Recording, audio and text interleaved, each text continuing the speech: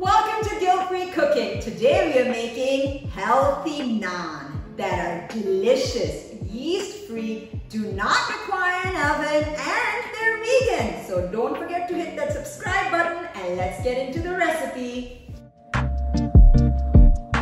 To make these naan, we will use 1 cup of wheat flour, 1 cup of quinoa flour. If you don't have quinoa flour, feel free to use all wheat flour. 1 teaspoon of coconut sugar or brown sugar. We're going to put 1 teaspoon of baking powder, half a teaspoon of salt, 3/4 teaspoon baking soda, and give it a little mix. And then we make a little well in the middle, and then we are going to be adding 1 tablespoon of plant-based yogurt, but you can use normal yogurt if you're not vegan, and 1 tablespoon of oil, and give it a mix again. And then we are going to be adding warm water into this to make it into a dough.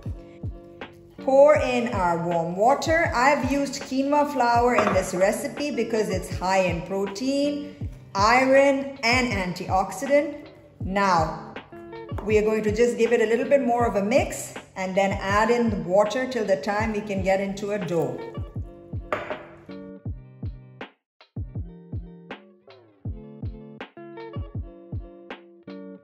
We are going to go in with our hands and make a nice dough. Our dough is now ready. We're going to cover it and leave it for an hour. An hour has gone by. This guy is ready. Let's start rolling them out.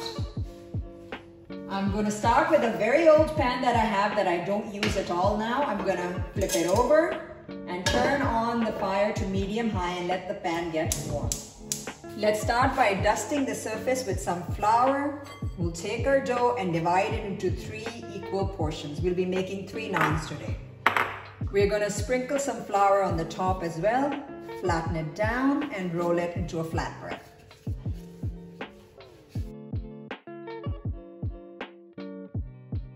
Now the naan is nicely rolled up. It should be around this thick. Now I'm going to generously apply water on the top. And then I'm going to take it to the pan and flip the wet side onto the pan.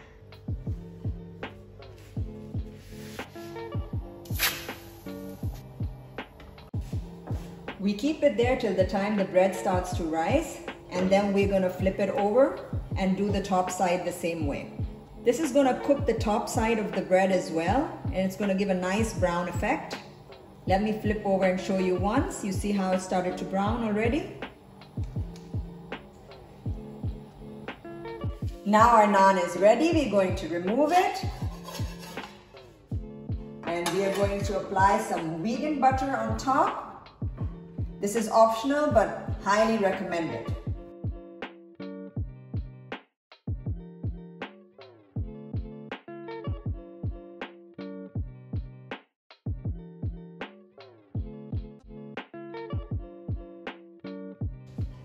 My naans are ready and I'm excited to have a taste. I'm gonna use the curry that I have from last night and taste it along with that.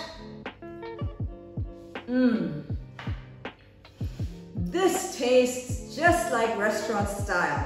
So next week I'll be showing you a dish to pair with these naans. So don't forget to tune in and don't forget to subscribe. Bye, see you.